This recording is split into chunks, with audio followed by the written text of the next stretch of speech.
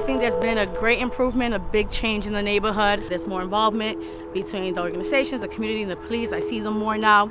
And growing up, all I saw was a lot of the prostitutes and the gang members, and now it's changed. It's cleaned up a lot. The Neighborhoods Act is cleaned up.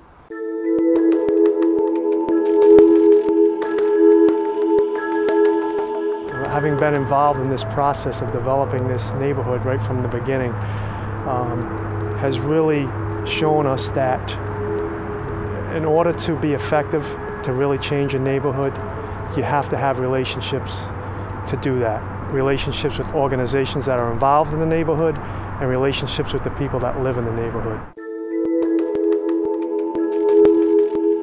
It's been really great. It's been very positive. The community has been so welcoming. We have been funding, programs here in Olneyville for a long time, even before our move. So we've just committed to continue to do that, and especially in working with, the LISC project here in Olneyville.